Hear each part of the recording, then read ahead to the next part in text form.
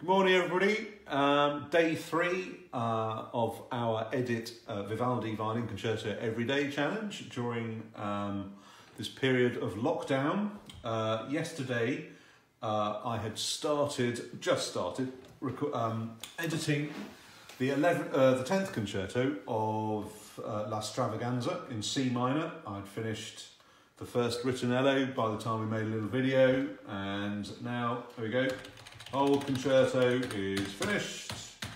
In actual fact, I had two sources that I was working with yesterday. I had the publication from 1716, and also we had a manuscript in Vivaldi's pupil Pisendel's handwriting in Dresden, the one that I said Vivaldi's dog had ate his homework.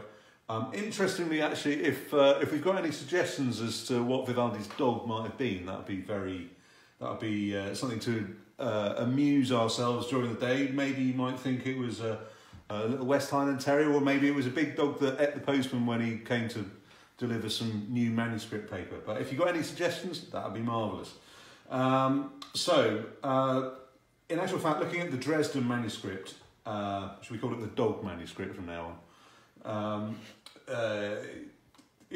There are so many differences between the Dresden manuscript and the publication that I think I'll make another file for a separate version of the Dresden concerto. Haven't done that one yet. But today we are, funnily enough, the first working on a concerto in D major. The first concerto in the catalogue is RV 203, and I can't do that because the violin part's missing. Nicola Matteis, if you heard our broadcast on In Tune the other day, we played some Nicola Matteis, who was born in London but spent most of his career in Vienna, was the leader of the orchestra there and wrote all the ballet music for all the big operas and stuff.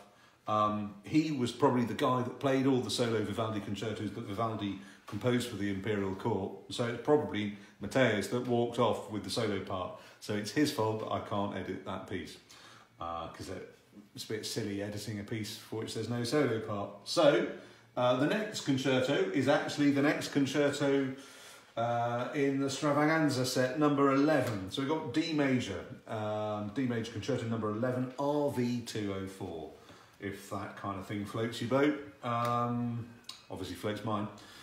So just a bit of the first solo and a bit of a ritornello for you. Here we go.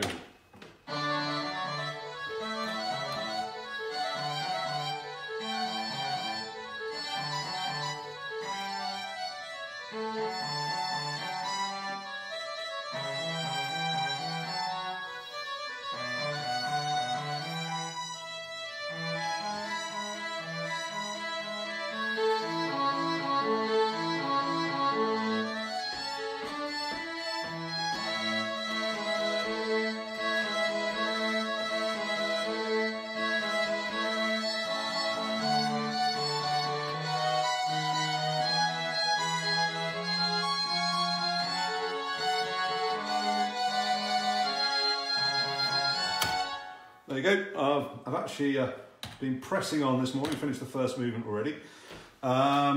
It's a brilliant piece, and probably might have even been written considerably earlier than the publication of 1716. There's sort of several elements that are sort of very, very Lestro and Monaco-esque, and also the inclusion of another solo violin from time to time suggests it might be a little bit earlier than 1716. So so that's it. I'll crack on with this. Just a reminder for why we're posting all these highly interesting videos about Vivaldi violin concertos. We are raising money to help musicians at the moment on Global Giving. You can look at all the Serenissima, La Serenissima's website, Instagram, Facebook, Twitter, everything. It's got links to the crowdfund that we are conducting at the moment. It's really important if you're going to give us some money, and we really hope you do, that if you can do it by Friday evening, then Global Giving will give us an extra bit on top. So if you could do that, that'd be marvellous. All right, see you tomorrow. Bye.